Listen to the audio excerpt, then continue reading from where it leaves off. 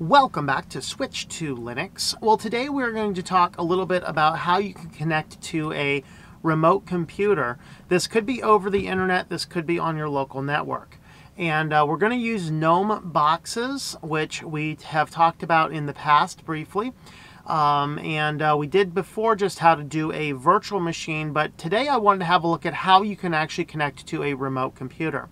Now, there's going to be a few extra steps here if you're going to be accessing something over the internet, because you need to make sure that you have your port pass-throughs turned on. We're not going to show that part here, but what we are going to show here is the basics for connecting to another X server-based computer. In other words, a computer that has a desktop environment. We're going to be using Gnome Boxes on our host, and what I'm using as my guest PC here is going to be my Raspberry Pi running Manjaro. And so we're going to walk through these steps here. Now, some of these are going to be a little bit different for you depending on your individual setup or whatnot, but the basic premises are going to all be intact. So here's your simple steps. Number one, you need to have a VNC server enabled on the guest. So this is the Raspberry Pi, which we are connecting to remotely, needs to have a VNC server enabled. Second, you need to make sure that your firewall is going to allow your connections.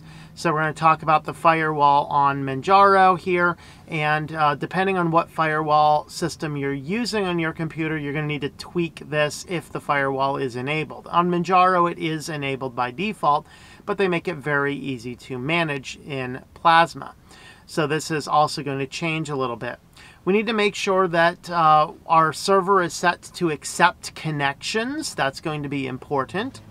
And then we need to track down what the IP address is for the box that we are connecting to. Now, the extra step you're going to have to add if you're connecting to one over the internet, this is a good thing if you need to manage a family member's computer over the internet. You need to make sure that their router has a port pass-through for whatever port we're using, which on VNC server default is 5900 to 5903. So any of those, if you simply select allow VNC server, is going to be included in those ports. You need to make sure that you're doing a port pass-through on those.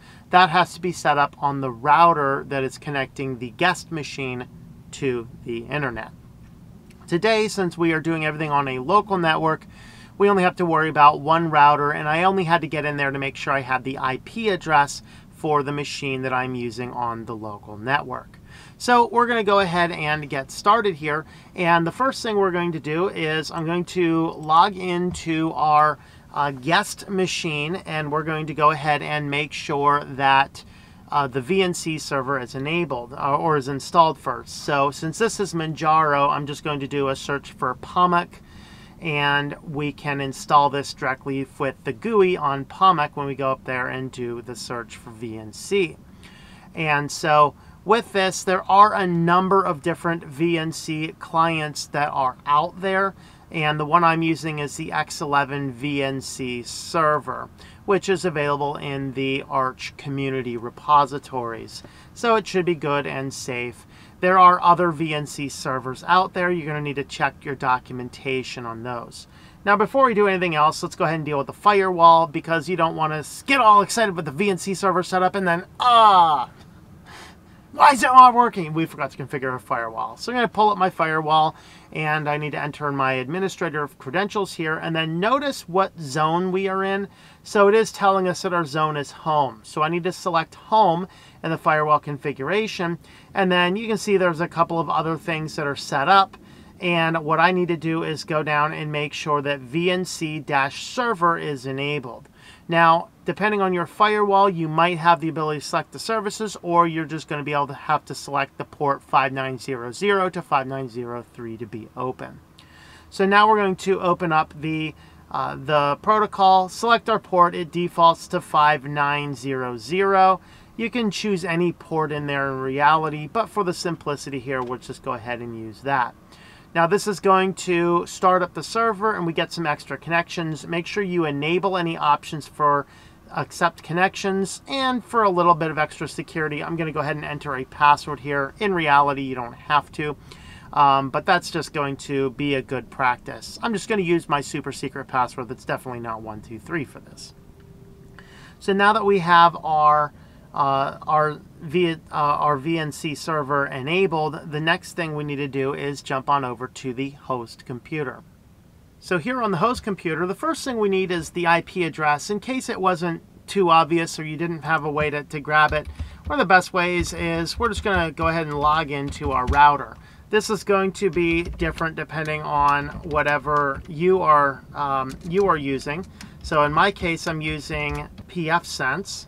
So on my pfSense dashboard here, when I just log in, go down to status and DHCP addresses, reservations here, then everything, pretty much every other computer I have on the network, I've given it a static IP. This one, I don't really have a huge need to do that, but I find it in the list, and you probably won't have as many devices as I have. It'll be easier to find. In this case, you can see it's 192.168.558.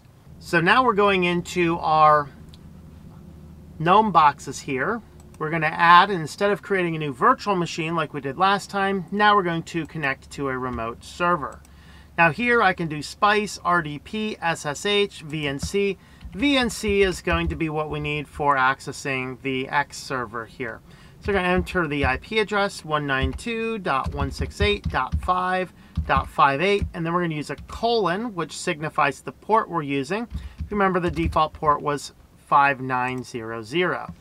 Now this is going to ask us for a password. Hit the password, and now we are logged into the system. So I'm going to go ahead and full screen this here so you can kind of see what's going on. You can see it even captures the mouse. It's a little bit slower. It's not like logging into your main desktop. So even though the Raspberry Pi is not the fastest computer, I can still actually come in here and do all the different things I need. I could pull this up if I wanted to check email, and I could use the browser over here as well. It might be a little bit slower, but let's just go ahead and pull up and see what happens.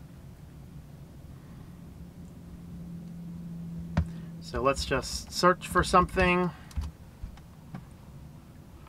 see how that works. And you can see that we're getting internet access quite nicely. We can pull in here, we can do all the different things that we would like to do. We could even kill the VNC server, which would immediately lock us out, but we don't want to do anything like that. But anyway, one thing I might be able to want to do is just shut the whole system down because, well, I'm done with this computer for the time being. Go ahead and shut that guy down. And once that shuts down, Gnome Boxes should end, but we can also just go ahead and scale it back down and just close it. So you can see now it says the connection failed. That's because the connection is no longer there. So hopefully this is a good beneficial tool for you if you need to manage any of your other devices. Of course, you can configure your devices to enable the VNC server on boot up and things like that. These are all different options that you have to choose from, but this is just a basic overview to get you familiar with the simple tasks of getting connected to a remote desktop on Linux on another computer inside your network. So let me know if you're interested in other videos like this in the comments down below. Thanks for watching, and I hope that you enjoy switching to Linux. Thank you for watching this video from Switched to Linux. This channel would not be possible without the backing of the program supporters scrolling on the screen now. You can be a supporter at Patreon at patreon.com/TOMM or at thinklifemedia.com. I also want to thank the open source community who creates such excellent software that makes producing this show possible. Please remember to support your software communities. Thank you, and I hope that you enjoy switching to Linux.